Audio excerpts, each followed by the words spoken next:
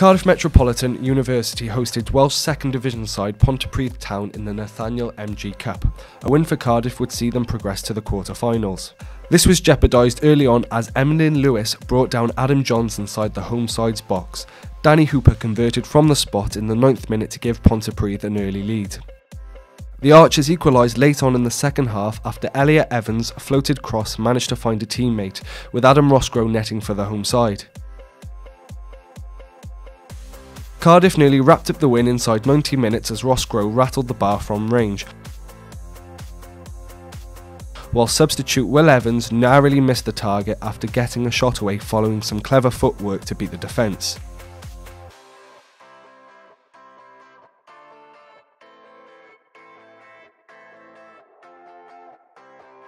Evans continued to make his presence known inside the final third, winning a penalty in the second half of extra time.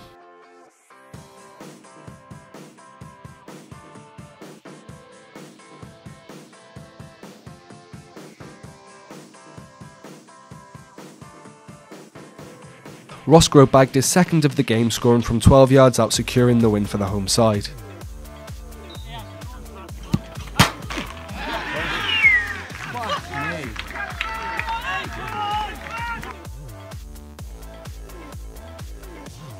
Pontypridd finished the game with 10 men after Allen was given his marching orders in the dying moments of the game. Cardiff Metropolitan travelled to Barrytown United on the 24th of October in what is expected to be a very competitive quarter-final tie.